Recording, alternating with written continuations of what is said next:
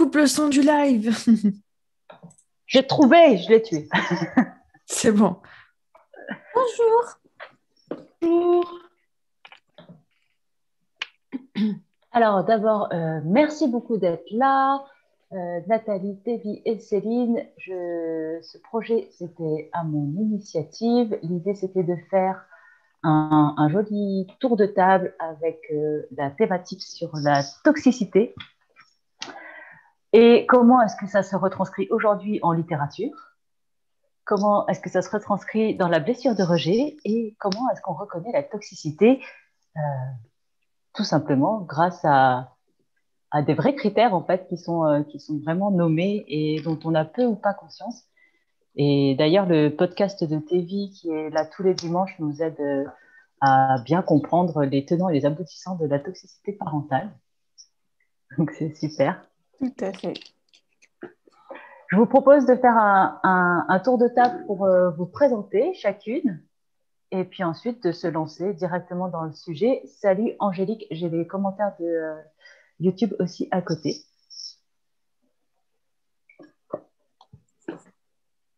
On te laisse distribuer la parole ou... C'est comme vous voulez.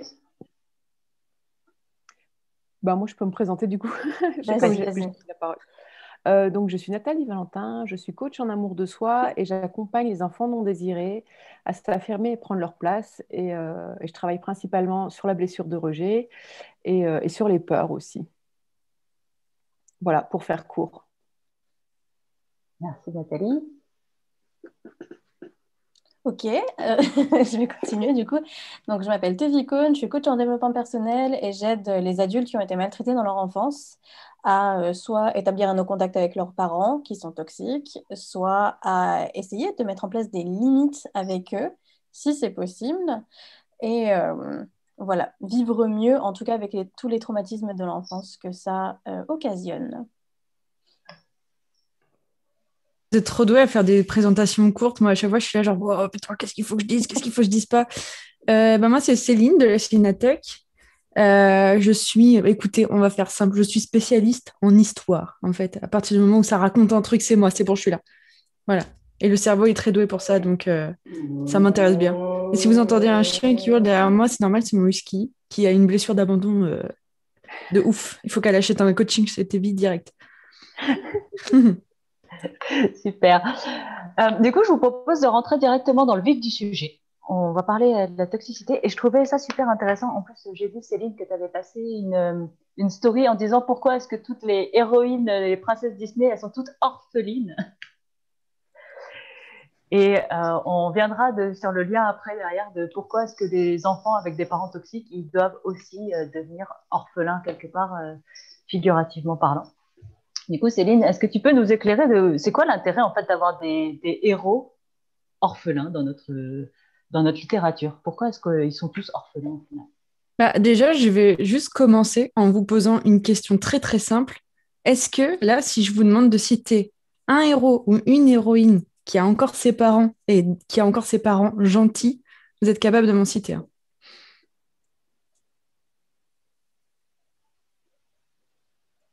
Oh, c'est triste. Voilà, parce que si tu veux avoir un héros ou une héroïne dans une fiction qui part vivre des aventures, eh bien, il faut que cette personne n'ait pas ses parents ou quitte ses parents. Et du coup, c'est pour ça que dans la plupart des fictions qui existent aujourd'hui au monde, et on peut remonter jusqu'à, je veux dire, on peut prendre l'Odyssée, et déjà de base, il y a des problèmes de parents, donc du coup, tu reprends les premières fictions qui existent au monde, et le début de l'histoire est toujours avec un problème parental qui fait que soit tu quittes ton parent, tu te rebelles contre ton parent, soit ton parent n'existe pas. Et du coup, tu dois aller chercher les réponses à tes questions à l'extérieur, dans le monde. Voilà. Sérieux? Du coup, Tévy, toi, tu le vis aussi, je pense, beaucoup avec tes clients aujourd'hui. C'est qu'ils doivent couper ce cordon ombilical pour pouvoir vivre leur vie, non? En fait, le problème du parent toxique et surtout du parent dominateur, c'est que le parent n'a pas du tout envie que son enfant vive sans lui, en fait. C'est un parent qui n'a pas envie que son enfant il ait d'identité parce qu'il n'a pas envie que son enfant vive sans lui. Et c'est terrible en tant qu'enfant parce que tu ne peux jamais t'autoriser à avoir d'identité. Jamais. C'est-à-dire que quand on te demande en tant qu'adulte, qu'est-ce que tu veux manger ce soir? Tu ne sais pas. Quand on te demande quelle est ton activité préférée, tu ne sais pas. Quand on te demande qu'est-ce que tu veux faire plus tard, les gens qui ont des parents toxiques, leur cheminement professionnel est un champ de mine parce qu'ils ne savent pas ce qu'ils veulent. On leur a jamais demandé. Et donc, quand ils arrivent chez moi et que je leur demande, tu fais quoi pour te ressourcer? Ils me disent, ressources quoi? Et donc, c'est hyper, hyper compliqué de les laisser exister, en fait, juste exister, parce qu'ils ne se sont jamais autorisés à le faire. Et c'est un énorme problème, c'est la plus grosse problématique. Ils arrivent, ils viennent me voir, ils me disent, j'ai des problèmes avec mes parents. Et je leur demande, mais tu veux faire quoi? Ils me disent, comment ça? Comment ça? Et donc, on commence par là. C'est quoi ton besoin? Tu as besoin de quoi? Tu as envie de quoi?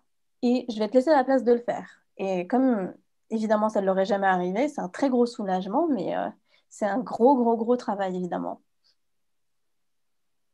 Est-ce que c'est quelque chose, je vois Nathalie et Céline qui hochent de la tête comme ça, du coup, est-ce que c'est quelque chose où vous vous reconnaissez dedans? C'est quelque chose que vous avez vécu? Oui. Oui, c'est Vas-y, Nathalie. Moi, j'ai juste oui à ouais. dire. Alors, moi, ce qui est drôle, c'est que j'ai compris il y a peut-être 2 ou 3 semaines que j'avais eu des parents toxiques.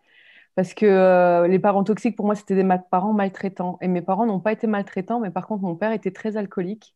Et donc, il ne pouvait pas, franchement, s'occuper de moi et de mes sœurs. Et quand il est mort jeune. Et moi, j'avais 13 ans quand il est mort. Et ma mère a perdu l'homme de sa vie. Et là, elle est tombée en dépression. Et c'est là où ma mère n'aurait plus réussi à remplir son rôle de parent à 100%, alors qu'avant ça, elle l'avait fait, heureusement. Et c'est en lisant le livre que Tévy m'avait recommandé, qui s'appelle tout simplement Parents toxiques de Suzanne Forward, où il y avait un chapitre spécial sur les parents alcooliques, aussi sur le parent qui est codépendant ou permissif, etc. Et puis ça évoque aussi que si on a un parent dépressif, effectivement, c'est une forme aussi de toxicité. Et moi, je me reconnais là-dedans parce que, en plus, moi, j'ai vécu une blessure de rejet dès la naissance par rapport à mon père. Avec mon père, c'était hyper compliqué quand même, quoi. Même s'il n'y a pas eu de maltraitance, hein. Mais c'était pas simple. Et du coup, moi, je suis la troisième fille de mes parents et mon père voulait à tout prix un garçon. Et le jour de ma naissance, il a été extrêmement déçu, tellement déçu que pendant 2 semaines, il m'a pas regardé, il m'a pas pris dans les bras. Et moi, du coup, j'ai tout de suite compris dès ma naissance que pour être aimé, il fallait que je sois un garçon. Donc, j'étais un garçon manqué, ce qu'on appelle un garçon manqué. Et moi, quand j'entends Tévy dire que c'est pas évident de savoir ce qu'on veut dans la vie ou quoi, pour moi, ça a été super dur, effectivement, à un moment de dire je veux ça. Il y avait des moments où j'arrivais quand même à le faire, heureusement, mais réussir à le faire à 100%, ça a pas arrivé au 100%, ça a été dur pour moi parce qu'il y avait un moment, je savais pas ce que je voulais. Tout ce que je voulais, c'était faire plaisir aux autres pour être aimé. C'était ça ce que je voulais. Et c'est pas vraiment vouloir quelque chose en vérité, ça. Et j'accompagne beaucoup de personnes qui ont la même difficulté, en fait, avec une grande blessure de rejet, qui ont aussi beaucoup de parents toxiques. Je le vois beaucoup. Et du coup, pareil, quand je leur demande, mais qu'est-ce que tu veux, ils galèrent, en fait. Et moi, j'ai eu énormément de mal à me connecter à tous mes désirs. J'arrivais à me connecter à certains désirs, mais vraiment à réussir à les avoir tous et à me sentir légitime à les exprimer tous et après à me dire je suis aussi légitime à les recevoir, c'est encore un travail que je continue encore de faire aujourd'hui. J'ai beaucoup avancé sur ce chemin, mais je continue encore là-dessus, quoi. C'est pas évident, en fait. Mm. J'aimerais préciser une chose, c'est que la négligence est une forme de maltraitance. Ouais. Et quand on a un parent négligent, on ne le sait pas. Mais on peut se sentir négligé sans que son parent ait voulu être négligent. Quand on entre en dépression, on est négligent avec son entourage, on est négligent avec ses enfants et on ne le veut pas forcément. Et c'est Mm. une forme de maltraitance. Donc, Ouais. si on a un parent qui entre dans une forme de codépendance ou qui a un trouble psy ou qui est accro, eh ben, il peut entrer dans des formes de maltraitance. Donc, c'est pas parce que on n'a pas envie d'être maltraitant qu'on ne l'est pas. Et c'est pas parce que on a envie d'être maltraitant qu'en face la personne ne va pas se sentir maltraitée non plus. Et c'est enfin, c'est un ressenti en fait, la maltraitance. Et c'est pour ça que c'est aussi difficile de mettre le doigt dessus parce que c'est subjectif, c'est mouvant et en plus ça change tout au long de la vie. Donc vraiment, enfin faut vraiment voilà, être clair avec soi-même, du coup, être complètement objectif sur soi et jamais sur ce que ressentent les autres. C'est très compliqué, mais bon, on y arrive. On y arrive. Moi, ce que j'aime beaucoup avec Tévy, c'est que souvent, tu utilises des mots qui sont assez forts, parce que quand on parle de maltraitance, les gens, on entend tout de suite, je pense que dans l'imaginaire commun, on a tous l'enfant battu, l'enfant frappé ou abandonné, ou quelque chose de...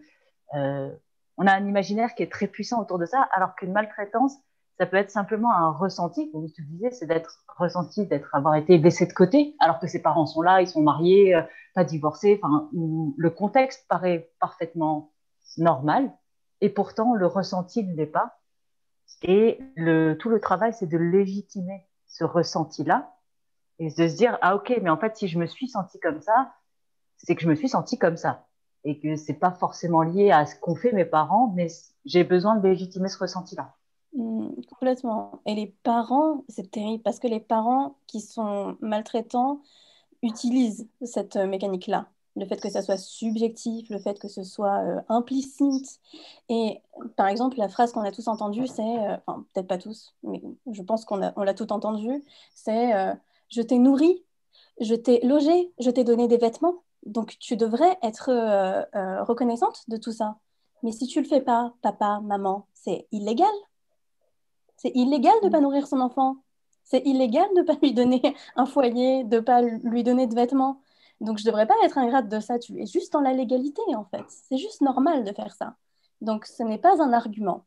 Euh, Bien traiter normalement son enfant, le traiter avec respect, ça n'est pas quelque chose dont on doit être reconnaissant.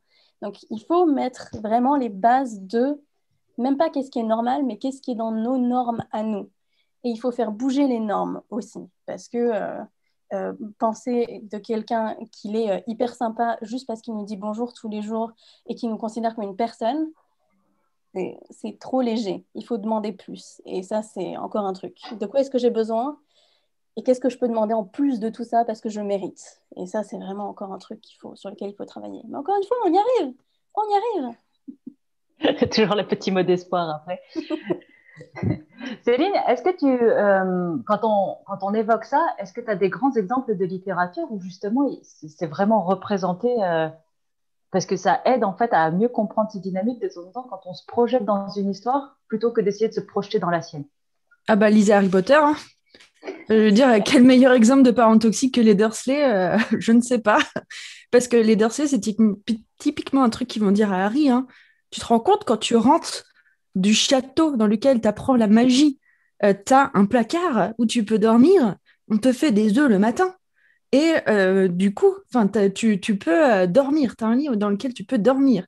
Et je veux dire, est-ce qu'il y a une seule personne parmi nous qui avons de la sympathie pour les Dursley? Je ne crois pas. Et du coup, en fait, ça, c'est un truc que tu as beaucoup retrouvé dans la littérature du fantastique, où en fait, tu as un héros ou une héroïne qui commence dans le monde avec les codes normaux et qui découvre des codes magiques. Et en fait, la découverte des codes magiques, c'est souvent une métaphore pour que tu comprennes au travers de ton héros ou ton héroïne que tu peux changer ton regard sur le monde, tes attentes sur le monde et même tout simplement juste tes horizons, quoi. Et tu vois, typiquement, Harry Potter, c'est quand même quelqu'un qui passe du tome 1 où il est là, genre vraiment, si je peux rentrer dans un collège qui n'est pas le même que celui de mon cousin, ma vie est extraordinaire, ah, j'ai tué Voldemort, ma vie est extraordinaire, tu vois. Donc, en fait, pour moi, Harry Potter est le meilleur exemple, mais de toute façon, je trouve que là, avec la littérature moderne et même je vais aussi parler de Disney, parce que Disney, ils sont très forts là-dessus. C'est-à-dire que si tu regardes la filmographie de Disney, tu vois au fur et à mesure des années qu'ils passent de l'enfant orphelin à l'enfant qui a des parents au comportement problématique.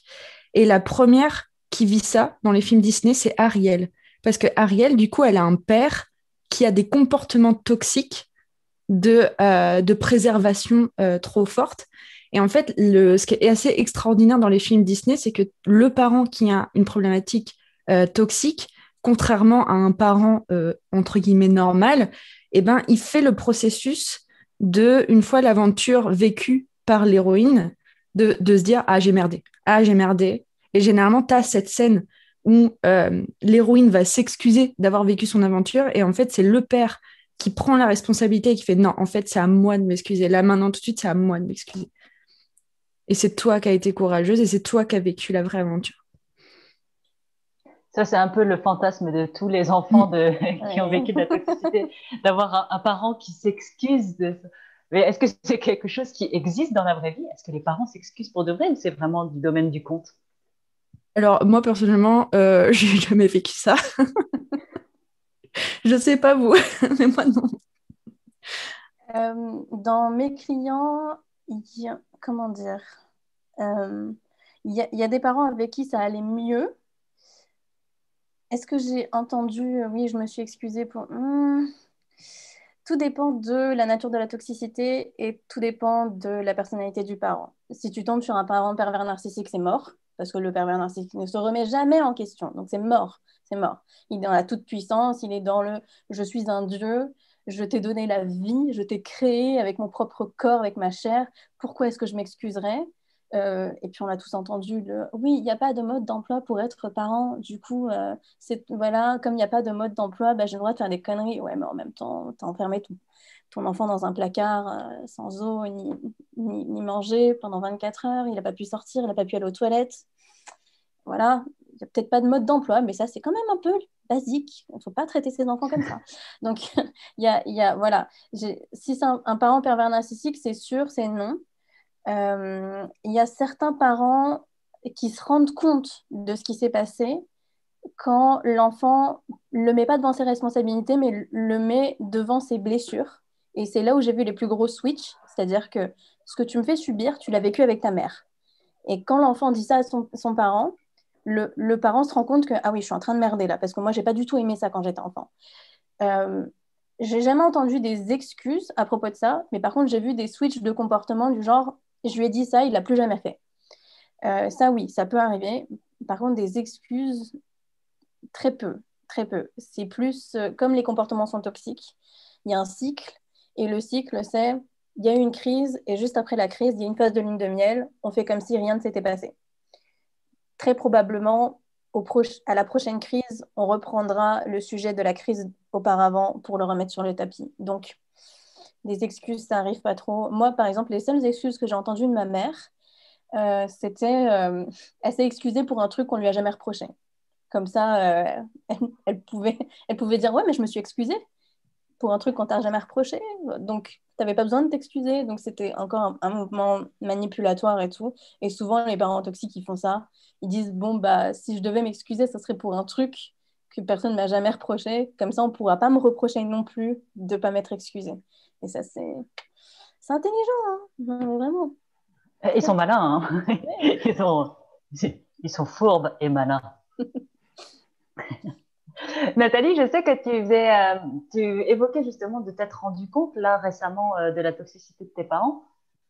Parce que quand on peut lancer le sujet, tu te sentais pas trop concernée par ça, par la toxicité. Et là, ça a l'air d'avoir été une prise de conscience plus profonde.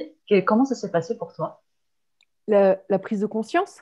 Bah ouais, qu'est-ce que t'as vécu en fait par ça?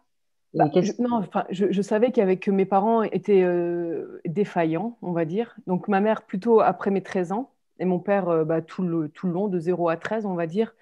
Après, il n'était pas totalement défaillant au sens où il nous a quand même mis un toit sur la tête, à manger dans l'assiette. Enfin, on était du niveau matériel, il assurait.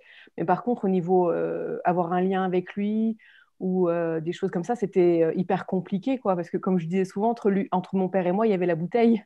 Et enfin, c'est hyper compliqué, quoi. Et puis forcément, c'est traumatisant aussi d'avoir un parent alcoolique et à ce point-là. Parce que je crois qu'il y a 5 degrés d'alcoolisme. Mon père, il était plutôt vers le degré 4 ou 5, tu vois. Donc, j'étais aussi témoin de scènes qui étaient franchement choquantes. Euh, Après, du coup, par rapport aux excuses, il n'a pas vécu assez longtemps pour qu'on puisse parler de tout ça. Après la dernière année de sa vie, il était malade, il avait le cancer, donc là, on est encore sur autre chose. C'est la seule année de sa vie où il n'a pas bu, d'ailleurs, puisqu'il était trop malade pour ça. Mais après, avec ma mère, on a eu des engueulades assez violentes parce que du coup, moi, ce que j'ai reproché à ma mère, ce que j'ai clairement reproché à ma mère à une époque, c'était d'avoir choisi un mauvais mari qui a fait un mauvais père pour moi, en fait. Et je me disais, mais comment elle a pu faire pour se choisir un tel mari? Parce que son père, elle était alcoolique aussi. Tu vois, et après, je sais qu'en psychologie, on a tendance à répéter ces choses-là et tout. Donc, moi, je fais tout pour pas avoir un jour un mari alcoolique. Mais c'était hyper complexe, quoi. Et donc, je savais quand même qu'il y avait eu des soucis dans ma famille. Mais pour moi, enfin, mes parents, ils m'ont jamais frappée ou ils m'ont jamais dit des choses méchantes. Ou, tu vois, tout à l'heure, Tévy, elle évoquait que certains parents toxiques qui disaient, oui, tu pourrais me remercier, je t'ai mis à manger dans ton assiette, ceci, cela. Je me souviens pas que mes parents m'aient dit ça. Je m'en souviens vraiment pas. Donc c'est en ça où je pensais pas qu'ils étaient toxiques parce qu'ils étaient ni maltraitants, ni physiquement, ni psychologiquement, en tout cas pas volontairement. Mais effectivement, c'était des parents défaillants et c'est en ça qu'ils étaient toxiques. Et ça, je savais quand même qu'il y avait un problème, mais je les mettais dans une autre catégorie qui pour moi était à côté de toxique. Mais non, en fait, c'est une sous-catégorie de toxique et c'est ce que j'ai découvert du coup dans le bouquin. Et comment j'ai vécu ça en lisant le livre il y a 3 semaines? Bah, ça m'a permis de comprendre pas mal de choses en fait. Et je me suis dit que il y avait des choses que j'avais déjà vues et ça me permettait surtout d'aller encore plus loin, quoi. Et de comprendre aussi, parce que dans le livre, elle explique aussi des mécanismes qu'on vit en tant qu'enfant qui a des parents toxiques. Et moi, pendant longtemps, je me demandais pourquoi je ressentais aussi facilement autant de culpabilité parce que je me sentais responsable du bonheur des autres.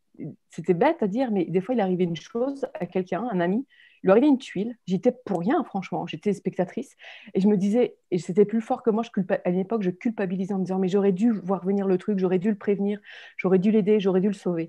Et ça, c'est vraiment, je pense que c'est des choses qui se sont mises en place quand j'étais petite, par rapport à la santé de mon père, où on était vachement toujours en fait, à vivre en fonction de lui, quoi, pour qu'il ne dérive pas trop non plus dans l'alcoolisme à fond, encore plus. Donc on était tout le temps en train de faire gaffe, tout le temps sur le qui-vive. Vivre avec quelqu'un d'alcoolique, c'est quand même une personne qui est incontrôlable. Donc moi, je sais que pendant longtemps, j'étais très contrôlante parce que, et ça, elle l'explique dans le bouquin. Du coup, ça m'a permis de comprendre beaucoup de mécanismes que j'avais. Je me doutais que ça devait venir, que c'était quand même vachement lié aussi à l'alcoolisme de mon père, mais là, vraiment, du coup, comme c'était écrit noir sur blanc, j'ai vraiment pu vraiment bien le comprendre, quoi. Et aussi des choses que j'avais vues que je reliais pas forcément à l'alcoolisme de mon père. Et du coup, c'est hyper intéressant, quoi. Et c'est là où je me dis, je crois que j'ai encore des choses à régler par rapport à ça. Et je me dis, tiens, il faudrait peut-être que j'essaye de me trouver des coachs qui bossent là-dessus, quoi, sur des personnes qui ont eu un ou deux, enfin des parents alcooliques, et de finir de nettoyer ça, parce que c'est quand même, comme j'ai vécu ça dès la naissance et sur les 13 premières années de ma vie, ça a été compliqué quand même, hein. J'arrive pas à imaginer toutes les ramifications que ça a pris en moi. Mais notamment, ça explique beaucoup la culpabilité que j'ai beaucoup moins maintenant, déjà parce que j'ai travaillé sur moi, mais il en reste encore. Ça répond à ta question? J'ai oublié ta question du coup. Non, mais en fait, ce qui est précieux là, ce que tu dis, moi je trouve là-dedans, c'est que les enfants qui ont vécu avec des parents toxiques, ils ont plusieurs mécanismes qui se mettent en route. C'est un, ils anticipent, ils essayent tout de suite d'anticiper quelque chose pour éviter la crise. Du coup, ça rend assez anxieux parce que c'est des enfants qui sont... Et après, en tant qu'adulte, on est aussi anxieux parce qu'on veut absolument éviter les crises. Et en même temps, il y a un fort sentiment de culpabilité parce que tu as l'impression que ton parent se comporte comme ça par ta faute. Je ne sais pas si c'est quelque chose qui se retrouve beaucoup ou pas. Ça, c'est Tévy qui est capable de répondre à cette question-là. Oui, en fait, il y a 4 réponses à l'anxiété. On en a retrouvé une quatrième. Donc, fight, flight, freeze, fawn, combattre, fuir, se sidérer et complaire. Et le quatrième, on l'a vraiment, comment dire, retrouvé il y a pas très très longtemps. Et complaire, être un people pleaser, c'est vraiment un truc qui se retrouve chez tous les enfants qui ont été maltraités, tous les enfants qui ont des parents toxiques. On essaye, pour éviter la crise, de plaire à nos parents. Donc, de leur donner ce qu'eux, ils veulent, en anticipant tous leurs besoins. Sauf qu'on ne peut pas anticiper les besoins de quelqu'un parce que faudrait être médium. Enfin, faudrait vraiment être clairvoyant, quoi, pour anticiper les besoins de quelqu'un. On ne peut pas. Et en plus, les parents toxiques utilisent évidemment ce mécanisme parce que quand on te donne une information tout à fait implicite, je m'assois et mon parent dit « la poubelle, ça pue », tu peux l'interpréter de 150 000 manières différentes. Est-ce que je dois sortir la poubelle? Est-ce que je dois éloigner la poubelle? Est-ce que je dois l'éloigner de place? Est-ce que je dois faire quoi en fait? Je dois faire quoi? C'est impossible de savoir quoi exactement. Et donc le parent utilise ça parce que l'enfant a 99% de chances de se tromper et du coup il y a 99% de chances de pouvoir déverser sa haine sur son enfant et de l'utiliser comme un punching ball parce que c'est tellement plus facile d'utiliser son enfant comme punching ball que de savoir gérer ses émotions. Et c'est ça qui est terrible en fait, c'est que c'est dur de gérer ses émotions. C'est très très dur, c'est très difficile. Même en tant qu'adulte, nous on a fait le travail et tout, mais on fait toujours le travail, c'est un cycle qui revient.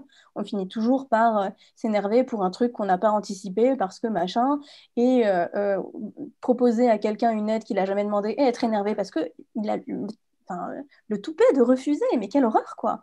Refuser mon aide, moi!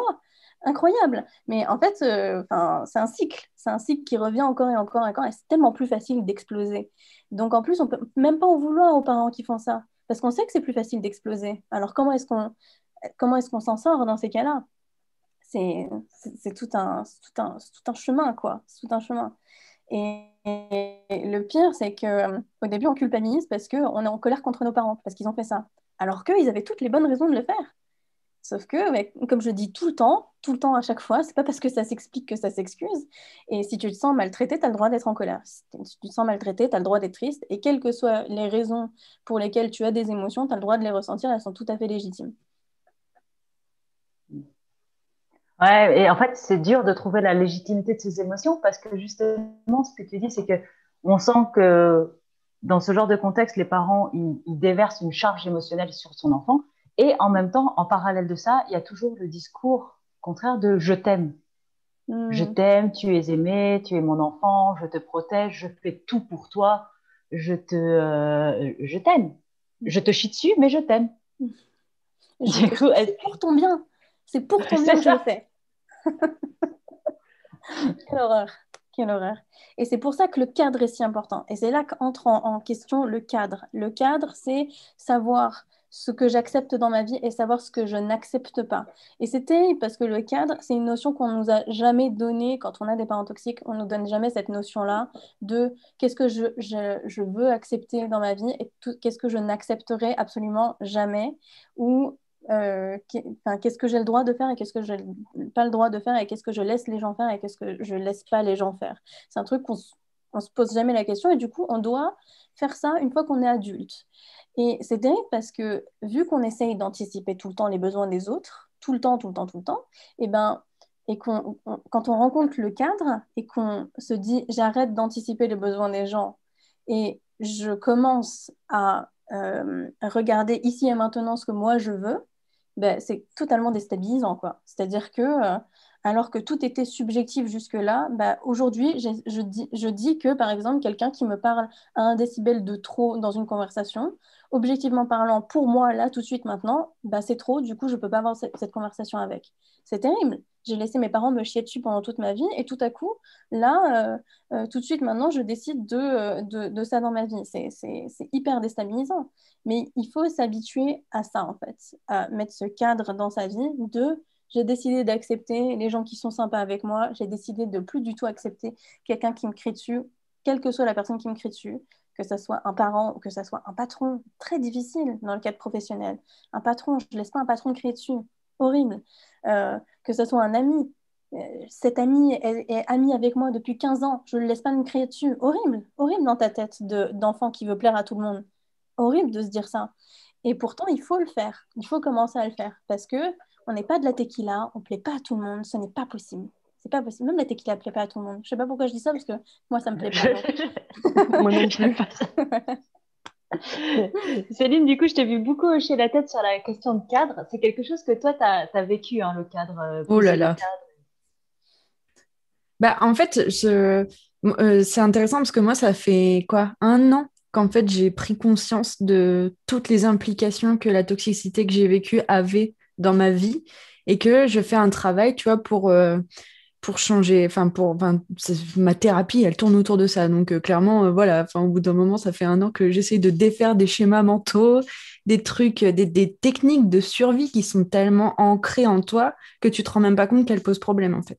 Et genre, plus tu creuses et plus elle te saute à la gueule et plus tu fais « Ouah, mais j'avais pas prévu, en fait !» Mais calmez-vous, en fait, finalement, j'étais bien, je faisais bien ma vie. Et du coup, ce truc du cadre, en fait, je trouve que c'est au cœur de tout, parce qu'en fait, c'est à partir du moment où tu vas au-delà de cette difficulté-là de poser le cadre, que tu réussis à te recentrer vraiment sur toi-même, comme en tant qu'individu, tu vois, et pas en tant que personne qui existe en réaction à son environnement extérieur. Et c'est là où tu commences à te rendre compte de tout, ouais, bah de tous les. Mon psy, il est formé en thérapie ACT et en TCC. Et moi, il appelle ça vraiment les schémas de survie infantile. Mais je pense qu'il n'y a pas que lui qui doit appeler ça comme ça, mais bref. Et, euh, et du coup, en fait, tu te rends compte que tu as une bibliothèque de lois de survie que tu suis euh, impérativement dans ta vie, mais genre, mais d'une manière hyper contrôlée et limite désincarnée, en fait. Et du coup, le cadre, c'est la première étape la plus difficile à mettre en place dans sa vie. Pourquoi? Parce qu'après, ça te fait te rendre compte toutes les zones de ta vie où t'es pas incarné et où tu vis pas vraiment. Et c'est super dur à vivre. Et tu vois, genre, enfin, moi, je comprends que ça fasse flipper la plupart des gens qui vivent tout ça. Parce qu'en fait, là, moi, j'en suis arrivée encore à un point dans ma vie où j'ai quelqu'un qui est un thérapeute et qui donc a des années d'études et tout, et qui me dit, c'est héroïque que vous vous leviez tous les jours et que vous fassiez votre travail tous les jours parce que vous êtes comme une voiture qui fonctionnerait à la récompense et vous vivez avec le moteur vide depuis 11 ans, au moins. Et c'est dur d'entendre ça, en fait. Tu fais waouh! Mais du coup, bon, quelque part, tu te dis, bah, c'est super, en fait, je suis une experte en survie. Ah, je suis contente. Mais du coup, bah, comment, j'ai envie de faire un message d'espoir, tu sais, genre un peu comme quand Tévy, elle finit ses phrases. En fait, c'est un voyage du héros. Et en fait, se rendre compte qu'on est un enfant qui a vécu une situation toxique et qui veut en sortir et qui veut apprendre à vivre et non pas survivre, c'est un voyage du héros, comme le fait Harry Potter, comme le fait Percy Jackson, comme le font les héroïnes Disney, comme le font tout personnage qui vit une belle aventure. Et en fait, c'est très très dur de vivre une aventure parce que bah il faut passer par les péripéties pour arriver à la conclusion. Et je pense qu'il y a vraiment ce côté où, tu vois, genre dans le schéma de la littérature, il y a le moment de fracture entre la situation de départ du héros et de l'héroïne et le moment où elle part à l'aventure. Et en fait, ce moment de fracture, pour moi, quand tu es quelqu'un qui a vécu des relations toxiques, eh ben, c'est le moment où tu commences à poser ton cadre. Parce que du coup, c'est le moment où tu peux plus être dans le déni de ce qui te blesse et de ce qui te blesse pas, quoi. Ouais. Hyper Du coup, vrai. le cadre, c'est vraiment j'ai envie de dire la première pierre qu'on pose sur le chemin de ça. Et c'est peut-être aussi ce qui va être le plus confrontant dans la dynamique existante, dans la dynamique familiale, parce que d'un seul coup, on va poser des limites que nos parents avaient jamais vues. Et en règle générale, c'est là où il y a les tsunamis de merde qui commencent à sortir, parce qu'on est en train de complètement détruire l'équilibre, en fait, le statu quo qui s'était créé. Et ça crée vraiment des réactions assez violentes même. Ça peut être assez violent aussi bien psychologiquement que verbalement. Et je pense que ça peut être physiquement violent dans certains contextes. De poser ce cadre-là et de voir comment est-ce que ça change en fait vraiment toute la dynamique familiale. Et c'est un peu peut-être le premier coup de le premier coup de couteau qu'on met à ses parents, j'ai envie de dire quelque part. C'est même le premier coup de couteau qu'on met à ses clients, hein. Enfin, je veux dire, quand je dis à mes clients, oh, mais les gens me détestent quand je leur dis ça. Quand je leur dis, arrêtez d'être gentil avec les gens qui sont pas gentils avec vous. Oh, les gens, mais ils me détestent. Je sais pas pourquoi. Ils me détestent. Genre, quand je leur dis, arrêtez d'être Gandhi, arrêtez d'être Jésus, arrêtez d'être un putain de martyr, à vous faire maltraiter tous les jours et être gentil en plus en retour. Mais qui vous êtes? Mais non, ne faites pas ça. Respectez-vous. Les gens me détestent. Les gens se disent, mais quelle pute de me dire ça, quoi. Franchement, moi, j'étais bien. J'avais mon statut de martyr. J'étais sûre que j'allais aller au paradis. J'étais là, je tendais l'autre joue. Franchement, j'avais mon petit ascenseur là. Je savais que j'allais direct, hop, à la droite de Dieu, tranquille. Et la meuf, elle me dit, non. Si tu veux vivre heureux, il faut que tu arrêtes de faire ça. Mais moi, j'ai pas envie. J'ai pas envie. C'était tellement confortable de m'en prendre plein la gueule. Attends, c'est la zone de confort, hein. Ah, tu connais bien. Alors, le cycle, tu le connais trop bien. Tu fermes ta gueule et tu sais que si tu fermes ta gueule pendant la crise, ils vont faire comme si de rien n'était. Genre 2 semaines plus tard, ils reviennent, ils t'envoient un petit message. Bonjour, comment ça va, ma chérie? On le connaît bien, celui-là. Ça va, ma chérie, machin. Ils font comme si de rien n'était. Après, il y a la tension, là. Ils t'envoient d'autres messages. J'ai reçu un appel de ton cousin. Il m'appelle souvent, lui. Les petits passifs agressifs, là, comme ça. Et ensuite, il y a une autre crise où on te reproche encore et encore de ne pas être une assez bonne fille et machin, tout ça. Tu t'en prends plein la gueule. Et après, et moi, je leur dis non, tu t'en prends pas plein la gueule. Non, non, non, non, non, non, non, non. Si jamais ils reviennent, parce que le meilleur moment, en fait, enfin, il n'y a pas de meilleur moment, mais il y a 2 moments où c'est le mieux de changer pour que la boucle, elle reboucle pas. C'est pendant la crise. C'est-à-dire que quand ils sont vénères contre toi, tu leur dis, ah, t'es vénère, tu veux bouder? Ok. Et là, le no contact, c'est trop facile. C'est trop facile de mettre un no contact comme ça. Ils boudent. Ben, laisse-les bouder. Casse-toi. C'est le meilleur moment, enfin, je veux dire. Et c'est le moment. Et ensuite, parce que après la crise, évidemment, il y a une phase de culpabilisation. Tu culpabilises, oui, je suis une mauvaise fille. Je suis une mauvaise fille, il y a une crise à cause de moi. Et eux, ils disent, oui, t'es une mauvaise fille, t'es ingrate, c'est à cause de toi. Et en plus, quand je t'engueule, c'est pour ton bien. Et toi, tu culpabilises encore plus parce que, oh là là, moi, j'ai pas envie de me faire engueuler, mais c'est pour mon bien, du coup, je devrais l'accepter. Pourquoi tout le monde l'accepte sauf moi? Parce qu'évidemment, à ce moment-là, tout le monde l'accepte sauf toi. Et à ce moment-là, tu dis que je leur dise, non, t'acceptes pas. Non, t'acceptes pas, en fait. T'acceptes pas. Puisqu'on a décidé dans ton cadre que de te faire engueuler pour rien, c'était plus dans ton cadre. Quand je leur dis ça, mais voilà, voilà ils ont tous envie de crever quand je leur dis ça. Il va falloir entrer en confrontation. Règle tacite numéro 1, ne jamais entrer en confrontation, ne jamais dire non. Je n'existe pas, pourquoi est-ce que je dis non? Jamais. C'est terrible de faire ça. Mais c'est nécessaire et ça devient libérateur de les envoyer chier au bout d'un moment. Même si évidemment, ça ne l'est pas du tout au début. Mais c'est pas parce que c'est simple que c'est facile, hein. Mais, C'est ça. mais c'est simple. C'est simple, mais pas facile. Ça me fait penser à la confrontation. En fait, je me dis, normalement, on a tous eu un événement traumatique dans l'enfance où on a tenté de se rebeller. On a tenté, parce qu'il y a un moment donné, la pression, elle était trop, et on a essayé de se rebeller. Il y a Caroline qui dit que tu devrais écrire un dico de parents toxiques avec les petites phrases, Tévy. J'y penserai. Et Angélique approuve. Tu as 2 personnes qui t'invitent à le faire. Je te laisse, c'est ouvert dans l'univers. Et je me rappelle, moi, quand j'étais petite, j'avais 8 ans, 7-8 ans. C'est une histoire qui a été vraiment marquante dans mon histoire familiale, en fait, en tout cas dans mon développement personnel, où une fois, ma mère, elle dit qu'elle vient me chercher à l'école, puis elle vient pas me chercher, puis elle me dit qu'il faut que j'aille avec un copain. Enfin, il y a un de ses copains qui vient me chercher, puis bah, je savais pas que je devais monter avec lui, donc j'y vais pas. Et résultat des cours, je suis restée 4 heures à l'école jusqu'à ce que ma mère réussisse à venir me chercher. Et quand je monte en voiture avec elle, elle me hurle dessus, elle me chie dessus en me disant que fallait que je monte avec l'autre. Et moi, je lui dis, mais c'était pas la règle. La règle, c'est que bah, si tu dis que tu viens me chercher, je reste jusqu'à ce que tu viennes me chercher. Et je dois pas monter avec des gens, même si c'est des amis, parce que on a toujours peur de la pédophilie, hein. Donc tout ça. Donc je comprends pas pourquoi tu es en train de me hurler dessus. Et donc elle continue de m'engueuler en disant ouais, t'as vu, j'ai dû venir te chercher, ça fait 4 heures que machin et tout ça. Et donc elle commence à vraiment elle me hurler dessus. Et à un moment donné, bah, à force d'en prendre, tu sais, tu dis ouais, bah t'arrêtes de me hurler dessus. De toute façon, t'es pas ma mère. Bienvenue dans le monde des enfants adoptés. Et et là, ma mère, elle arrête la voiture et elle me dit tu sors. Et elle me fait descendre de la voiture, elle claque la porte et elle s'en va. J'ai 7 ou 8 ans. Et là, ce qui s'intègre ici, c'est oh. Donc en fait, quand je me rebelle, quand je dis ce qui est, quand je dis la vérité, quand je confronte, on m'abandonne sur le bord du chemin.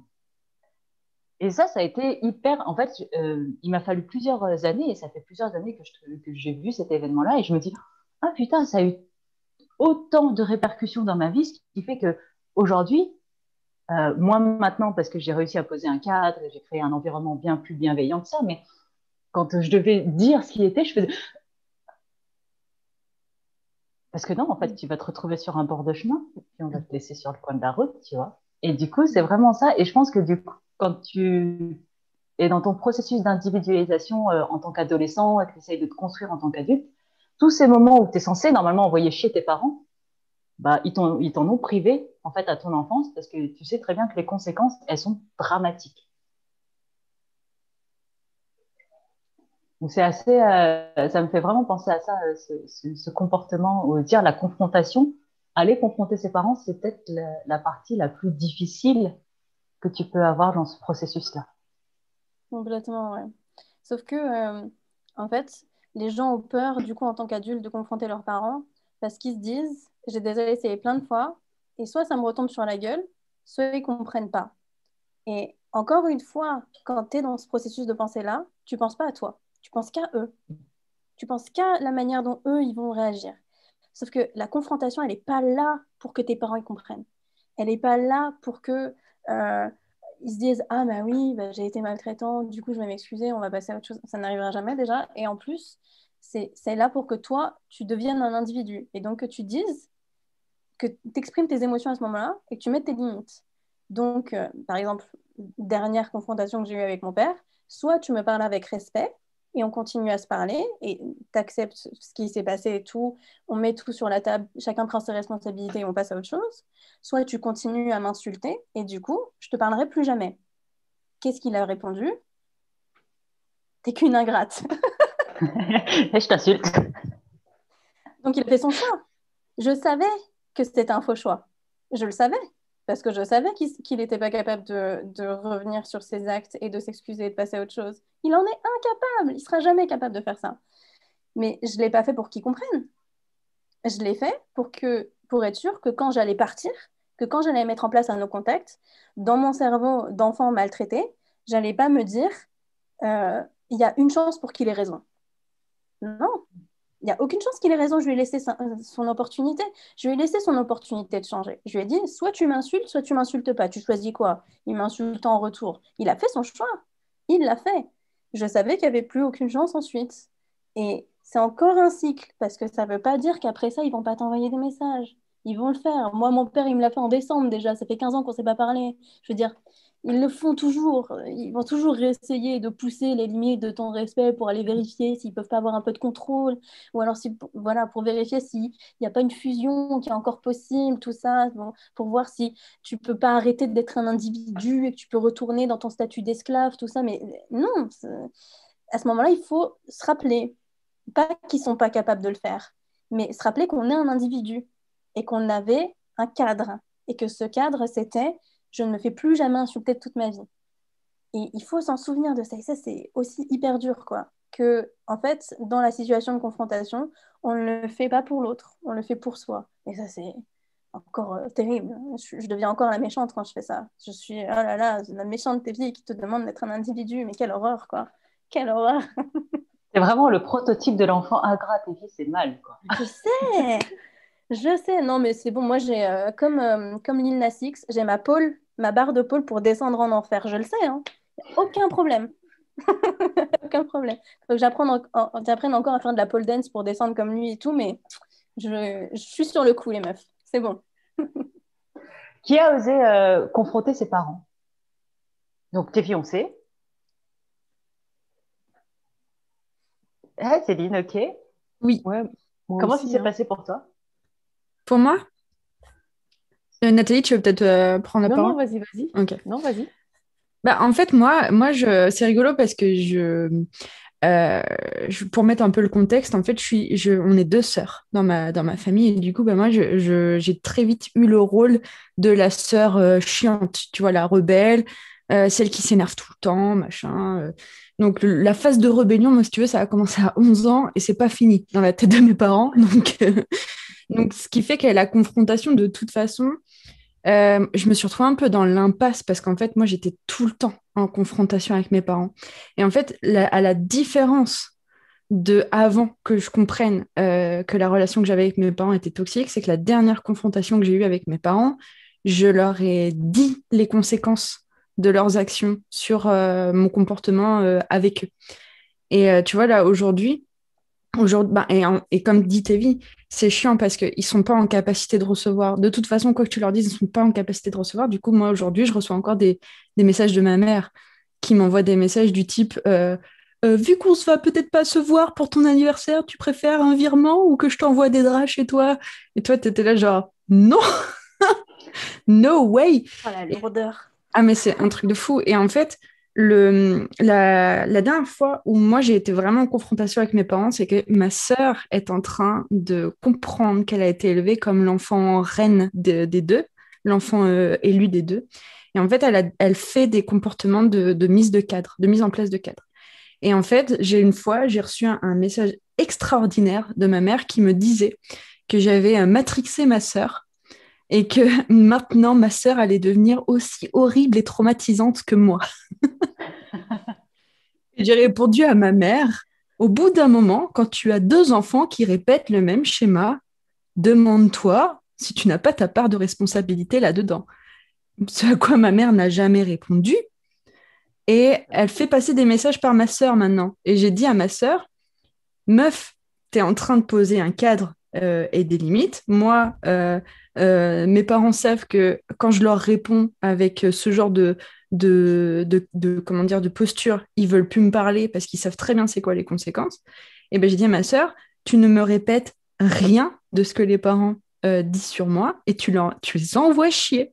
Quand ils te comparent à moi, tu les envoies chier. Parce que du coup, moi, c'est ça, c'est que moi, le statut dans lequel je suis en ce moment avec mes parents, c'est que je suis l'exemple parfait à utiliser pour parler d'un mauvais comportement, de mauvais choix dans la vie, voilà, ouais, de caractère trop sanguin, machin bidule. Mais du coup, ouais, je pense que c'est intéressant de parler de ce genre de cas-là parce que je pense que dans les relations toxiques, tu as aussi cet archétype de l'enfant qui a été considéré déjà de base comme un rebelle depuis super longtemps et où du coup la confrontation, tu es là un peu en mode, bah, en fait, je passe ma vie en confrontation, donc je fais comment? Et bah, en fait, c'est quand ça fait déjà depuis longtemps que tu es en confrontation avec tes parents, mais et ben en fait, le secret, c'est juste de mettre en place ton ultimatum pour de vrai. Tu vois, genre pas de faire un ultimatum et de les laisser passer après derrière. Non, non, c'est tu mets en place l'ultimatum pour de vrai. Ah, ça, c'est Ça précieux. s'appelle L'Enfant Roi et le bouc émissaire. Mm. Ça se retrouve dans toutes les dynamiques d'enfants maltraités, généralement. Il y a toujours un enfant roi, un bouc émissaire. On peut changer de rôle une fois de temps en temps. Avec mon frère, on interchangeait, a priori. Enfin, on interchangeait, nos parents interchangeaient quand c'était pratique. Mais oui, c'est ce que tu as vécu. C'était toi le bouc Mm. émissaire et c'était ta sœur l'enfant roi, malheureusement. Bah, je sais pas, parce qu'au final, je préfère avoir été un bouc émissaire, parce qu'au final, quand je vois les retombées de l'enfant roi sur ma sœur, les désillusions qu'elle se prend dans la vie, c'est vraiment...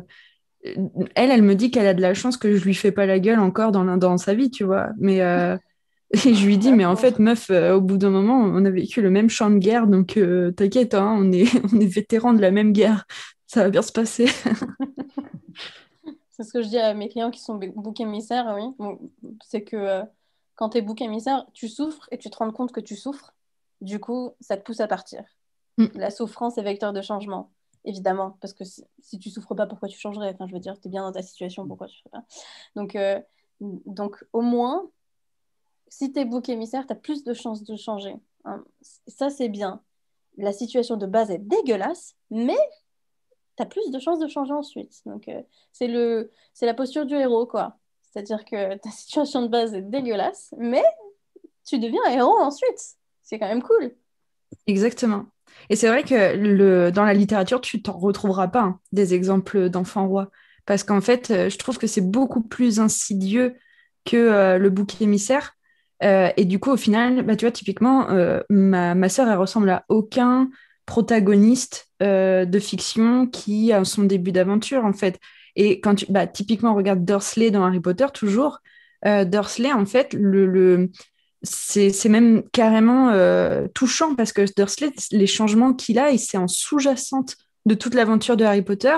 Et en fait, tu t'en rends compte au septième tome, quand tout d'un coup, il a un comportement qui a changé par rapport à Harry Potter, et où tu dis, tiens, bah dis donc, Dursley, il a quand même beaucoup évolué de son côté. Mais, enfin, tu vois, genre, il a même pas sa propre aventure à lui, parce qu'en fait, il est tellement bercé d'illusions et tellement bercé de cocoonade complètement à côté de la plaque que bah en fait c'est pas une aventure qu'il va vivre lui, c'est toute une réinterprétation de sa réalité quoi. Dursley schizo, quoi. Ah, mais franchement, le pauvre. Mais là, ce qui est super, quelque part, ce qui est dur dans cette dynamique-là, ça veut dire que l'enfant roi, il a plus de difficultés à s'identifier à un héros, parce que l'enfant traumatisé, normalement, j'ai souffert, tout le monde dans la littérature, dans la pop culture, dans les films, dans les livres souffre avec moi, donc je sais que moi, je me suis beaucoup réfugiée dans ces mondes-là, dans ces univers-là de science-fiction, de livres et tout ça, parce que justement, ça te met une lumière au bout du tunnel, tu vois. Et en fait, tu as envie de dire, du coup, en fait, le plus mal logé des deux, c'est l'enfant roi, parce que il n'a pas vraiment de lumière au bout du tunnel, il n'a pas d'espoir d'évolution. On le laisse un peu dans sa crotte, quoi. Du coup, je trouve presque plus triste et j'ai presque, ouais, beaucoup. On écrit même plein de livres de parentalité où on explique comment casser l'enfant roi, tu vois, genre, parce que c'est pas bien. En fait, c'est très très pas bien d'avoir des enfants rois dans notre société. Donc, on va t'écrire un guide de parentalité sur comment faire pour que ton enfant ne devienne pas un petit tyran tyrannique. Mais sauf que, enfin, genre, meuf, mec, au bout d'un moment, si t'as un enfant roi, c'est la faute. Enfin, c'est qui l'élève, tu vois, genre. Et du coup, oui, c'est assez horrible. Et j'aimerais bien t'entendre, Nathalie, sur le sujet parce que il y a enfant roi et puis il y a enfant. Toi, tu travailles beaucoup sur les enfants non désirés et en fait, c'est pareil, tu vois, c'est un peu genre le second de la fratrie, super discret, qu'on voit pas dans les aventures, quoi. L'enfant non désiré, après ça dépend. Des fois c'est le premier hein, dans la famille, hein, parce que parfois c'est l'enfant avec lequel les parents vont décider de se marier parce que c'était une époque ou une culture où on ne faisait pas un enfant hors mariage, ce genre de choses, de se retrouver à épouser quelqu'un qu'on n'aime pas vraiment, tu vois, ce genre de choses. Donc non, parfois c'est le premier, hein. Il y a beaucoup d'enfants non désirés qui sont le premier de la fratrie. Il y en a, c'est tous les gamins de la fratrie. Parfois mais encore une fois, sur les enfants non désirés, moi, ceux qui viennent à moi, c'est quand même ceux qui ont eu des parents toxiques. Parce que les autres, en fait, c'est pas forcément un drame dans sa vie de ne pas avoir été désiré. Parce qu'être un enfant non désiré, c'est juste ta naissance n'a pas été programmée ou tes deux parents auraient aimé avoir un enfant de l'autre sexe. Et passer l'effet de surprise, il y a des parents qui acceptent très bien ça et qui vont aimer leur enfant et très bien s'en occuper, en fait. Et donc, tu peux avoir un petit truc, on va dire, mais là, moi, ceux qui sont surtout dans mon groupe privé, c'est vraiment des personnes, la plupart, elles témoignent quand même de maltraitance plus ou moins importantes, que ce soit physique ou psychologique ou des choses comme ça. Et puis, effectivement, elle raconte qu'il y a un frère ou une sœur qui a été l'enfant roi, que elle et eux, souvent, c'était eux les boucs émissaires. C'est vrai que je n'ai pas l'impression d'avoir des enfants rois dans mon groupe. Comme vous l'expliquiez, quoi. C'est vrai que les enfants rois, eux, ils sont dans la cage dorée, quoi. Alors, mais c'est doré, mais ils ne voient pas la cage, quoi. Mais ils sont bien coincés aussi. Mais, euh, mais voilà, mais après, par rapport à l'enfant non désiré, franchement, le plus dur, je crois, c'est quand tu n'as pas été aimé, en fait, tu vois, réellement de tes parents. Je veux dire, parce que j'en ai parlé aussi avec d'autres personnes qui ont été, non, enfin, qui ont été des bébés surprises, si tu veux. Puis ils me disent, oui, mais c'est pas grave. Bon, après, genre, je crois qu'il y a quand même un impact dans ta vie, mais si tu veux pas le voir, c'est pas mon job de te le dire, hein. Tu m'as pas payé, là. Mais tous ceux qui sont dans mon groupe, c'est quand même plutôt des personnes qui ont vraiment manqué d'amour de leurs parents, quoi.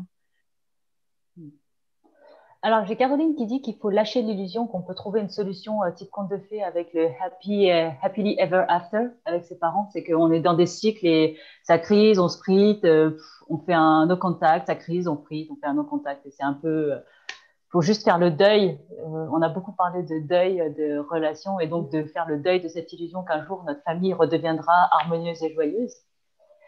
Et elle demande aussi également si c'est vachement plus difficile de s'en rendre compte en tant qu'enfant roi alors d'avoir vécu dans un environnement toxique.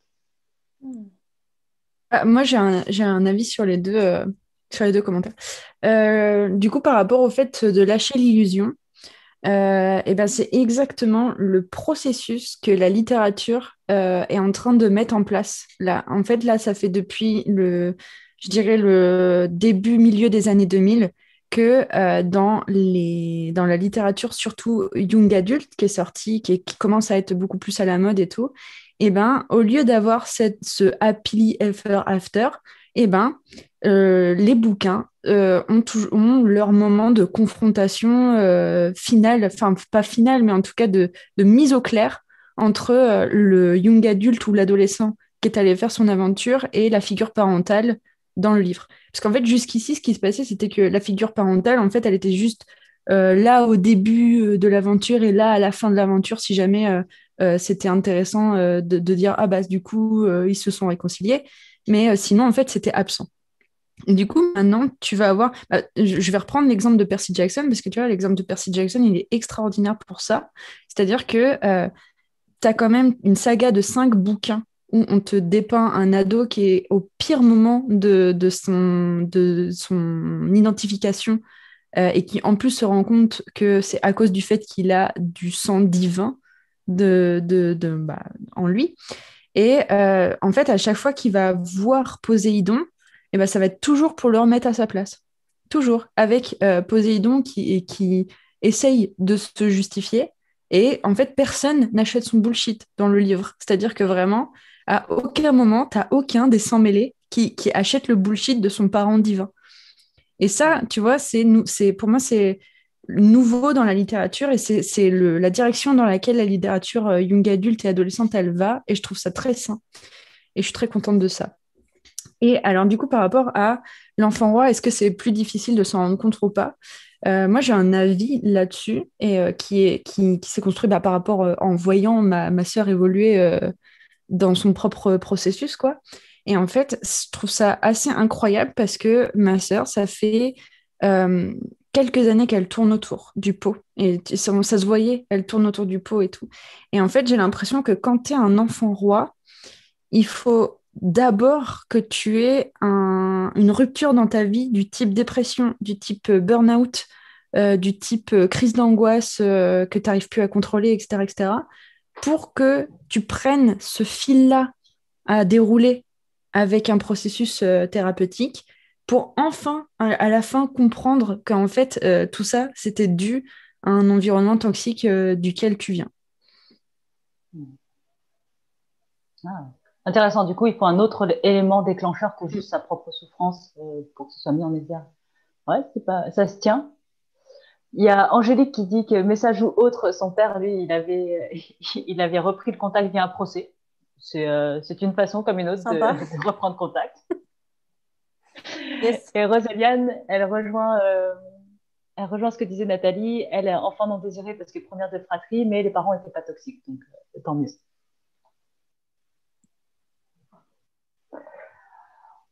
Ça va faire 55 minutes qu'on est ensemble déjà. Du coup, je propose d'utiliser ces 5 dernières minutes pour faire un wrap-up ou clôturer ou peut-être vous donner la parole pour voir sur tous les gens qui se sont reconnus comme enfants avec parents toxiques. C'est quoi le conseil ou c'est quoi le mot ou le message que vous avez envie de leur transmettre et de leur donner et pour la suite? Pour les gens qui ont écouté ce live, si ils ont des questions, s'il y a eu un trigger, un trigger parce que d'un seul coup ils se sont rendus compte qu'ils venaient d'une famille toxique alors qu'ils l'avaient pas vu avant. Désolée. Ouais, vas-y. Ouais. Alors attention, c'est c'est la meuf de la littérature qui parle, mais en fait, c'est génial parce que, enfin, bravo, et c'est génial parce que du coup, super, c'est le début de votre aventure. Trop bien. Faut leur dire aussi. Moi, je le dis à chaque fois, mais je trouve que c'est un bon conseil à chaque fois, donc je vais le redire encore une fois. Souvent, on me dit, est-ce que ce que j'ai vécu, c'est normal? Et moi, ce que j'ai envie de vous dire, c'est si ça arrivait à quelqu'un d'autre, est-ce que vous trouveriez ça normal? Et c'est vraiment un levier qui, moi, m'a vachement aidée. Si je voyais un enfant se faire défoncer la gueule par ses parents, est-ce que j'appellerais les services sociaux ou est-ce que je ferais comme moi, je me dirais c'est normal? Non, généralement, tu appelles les services sociaux quand tu vois un enfant se faire maltraiter comme ça. Donc pourquoi est-ce que ça serait pas normal pour lui et normal pour moi? Non, respecte-toi autant que tu respectes les autres, fais-toi passer en premier et le changement partira de là.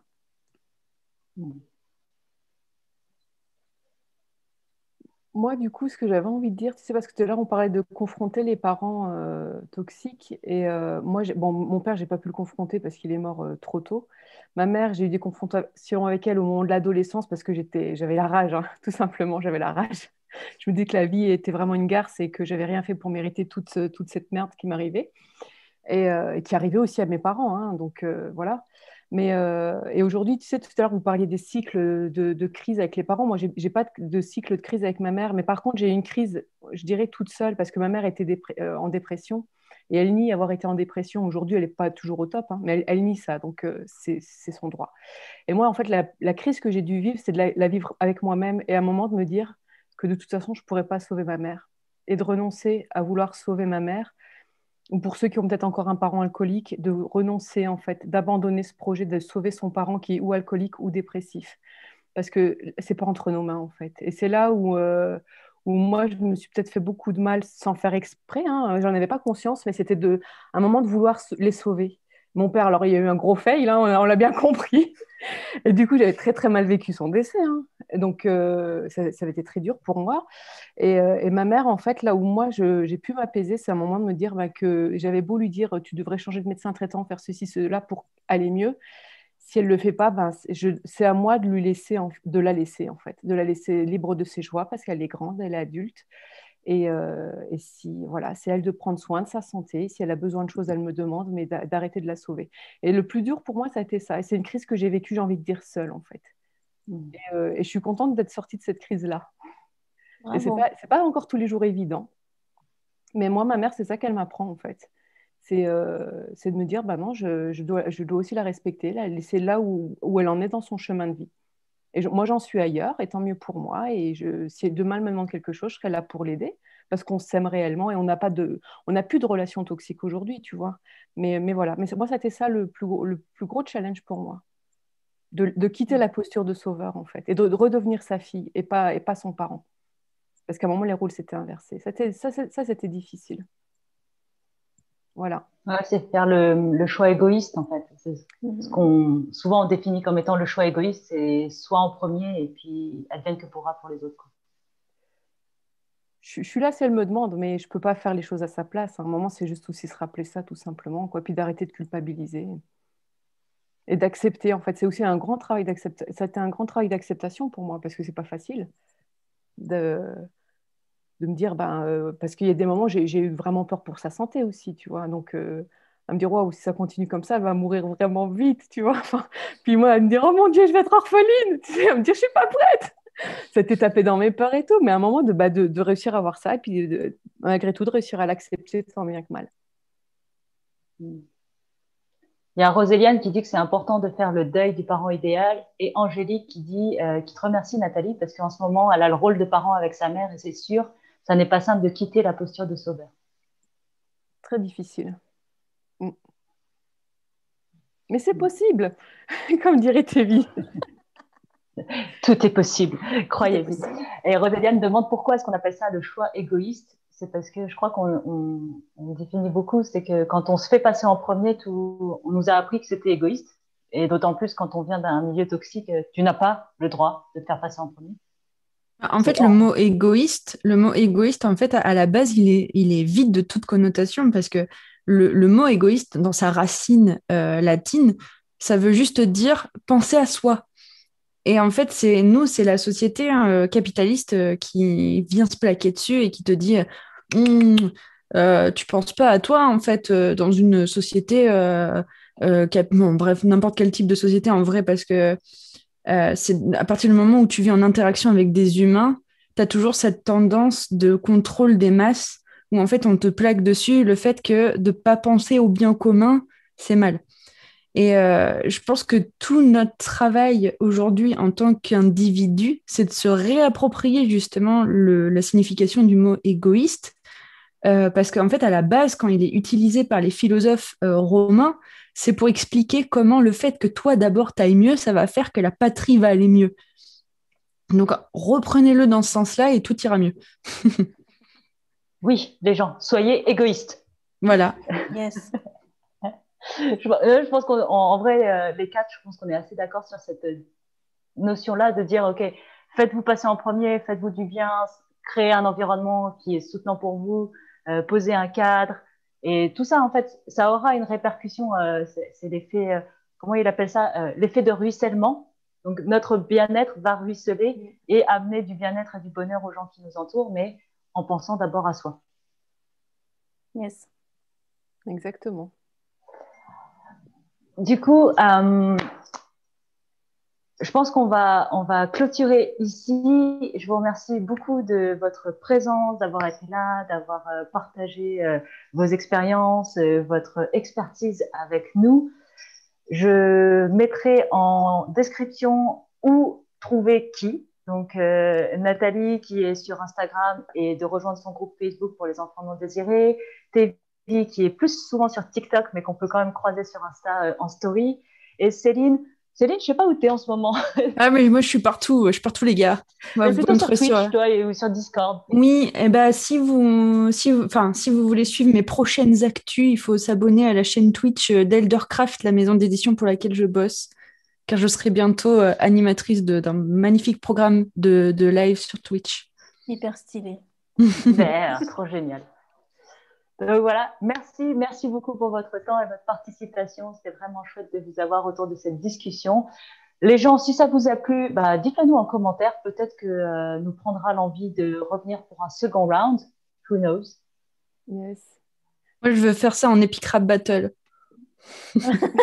Attention, je connais toutes les paroles d'Eminem. Ne C'est me vrai tente pas. Ah Ne me ouais, tente on fait pas. ça. On fait un Epic Rap Battle Enfant, roi, bouc, émissaire. Waouh.